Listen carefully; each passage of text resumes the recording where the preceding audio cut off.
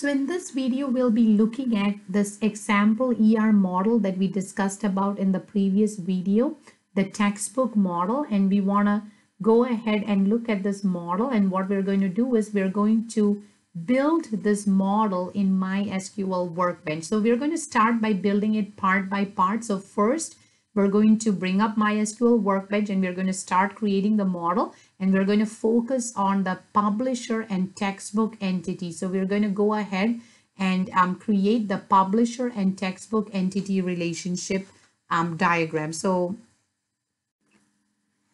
essentially we are looking at creating publisher and textbook entity, and as we can see, they are connected using a one-to-many maximum cardinality.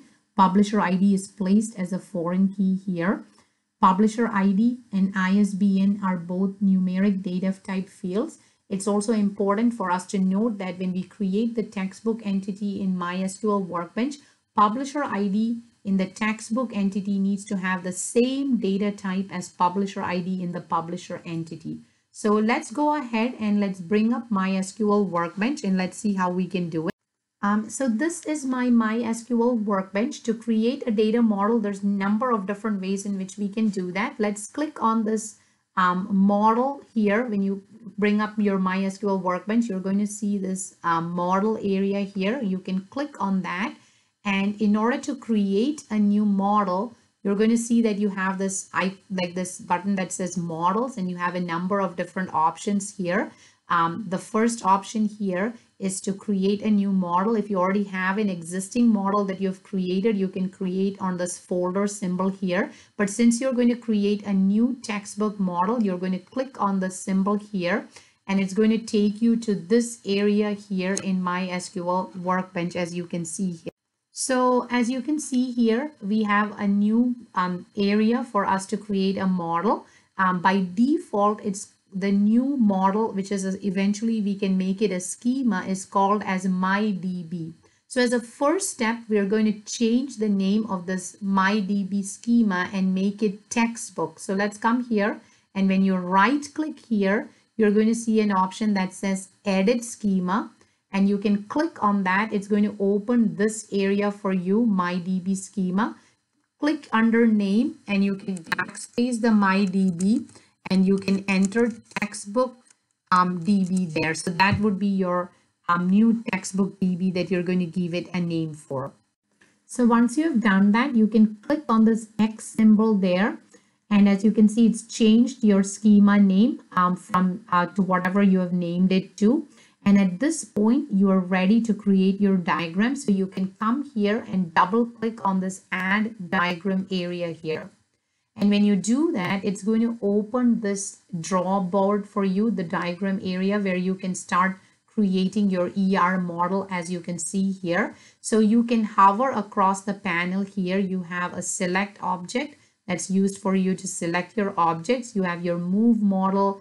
And if you hover your mouse, it gives you the option to see, it gives you what those different buttons do for you in your navigation panel here. So you can actually hover your mouse to see what the different options are here. So essentially what we're going to do is, as a first step, we're going to create the publisher entity here actually. So to do that, we're going to come into our workbench, and when you hover, you're going to see an option to place a new table. You can click there and click once inside your diagram, and then it places a new table for you. The next step is to edit this table so that we can change it and give it the name publisher, and we can start adding our attributes to this particular entity that we have added here. So to do that, we can come here and we can double click on this table one. And when we do that, it opens up this area for us here where we can change the table name. So I'm going to change the table name from table 1, and I'm going to backspace that, and I'm going to type publisher here. So when I type publisher, it's going to change the name to publisher when I hit my X symbol here. And if I do that now, it's going to change my that entity and call it publisher. And you can actually come here to increase the size of this entity here, and to go back and start adding our fields here. So as we can see, we have publisher ID, which is going to be the key for our entity, primary key.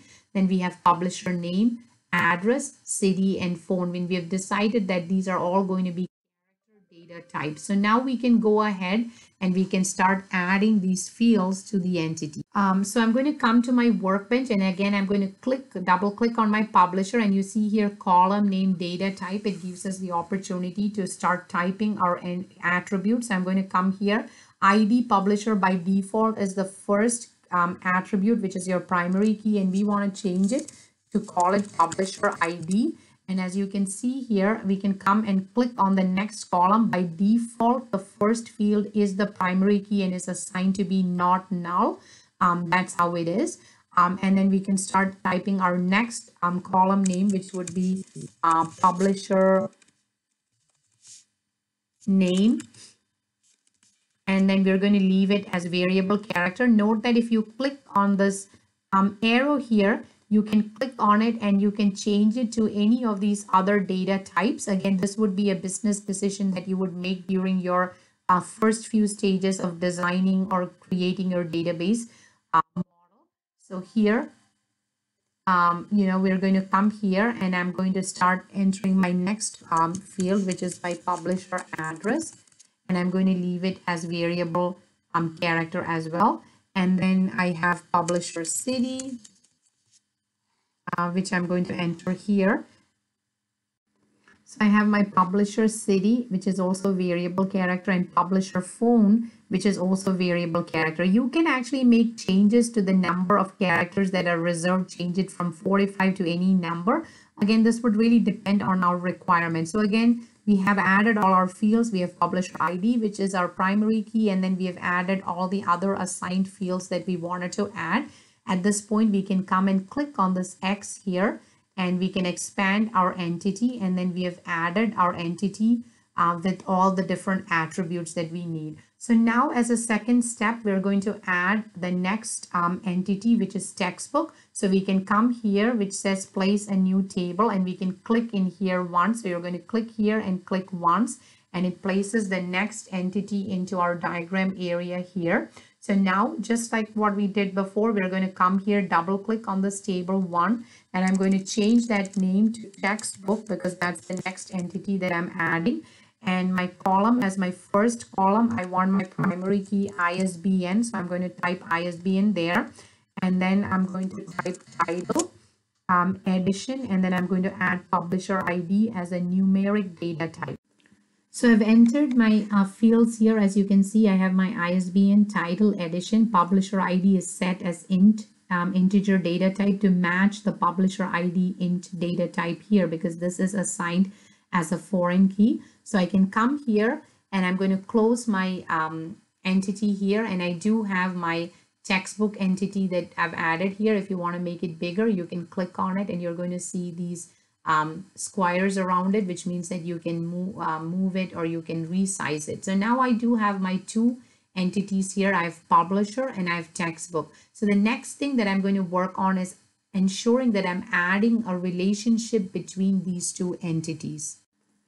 So in order to establish a relationship, again, let's go back and look at what we have already decided to have as a relationship between publisher and textbook. We have decided that publisher and textbook has a one-to-many maximum cardinality. So therefore, textbook has the foreign key, because we've learned that in a one-to-many relation, the many side gets the foreign key. So when we come back here, we have that all set here. And to your navigation panel, you're going to see a number of options. There's a number of different ways in which you can do that. For example, you see here that you have place a new non-identifying relationship. This is one way we can do that. In this way, MySQL automatically creates the foreign key. But in this case, we have already added a field as a foreign key. So we can use this option here that says place a relationship using existing columns. So I'm going to come here and click on that. And when I click, it's going to come and give me this option that says pick the referenced column, which means I'm going to pick my foreign key, which is publisher ID. So I'm going to click there, And then it's going to ask me to pick one or more columns for the foreign key column. So then I'm going to come here and I'm going to click on my publisher ID, and it establishes a one-to-many relation. So the part is, first we're going to click on our foreign key, which is publisher ID here, and then we're going to come and click on the field that it's linking to, which is the primary key in publisher. So in this case, we can see that it has established the correct cardinality, which means that publisher can have many textbook. Textbook is associated with one publisher. So we have our one to many relationship that we have established here. So now we can come and click on this relationship diagram. We can right click and select edit relationship. And when you do that, you can come and click on this foreign key tab here. And as you can see here, it says reference table publisher, and we have publisher ID as our primary key. And then it's referencing the table textbook, foreign key is publisher ID. So you can see that this has been established. Now, I want to point out that we have already established our one-to-many relationship here.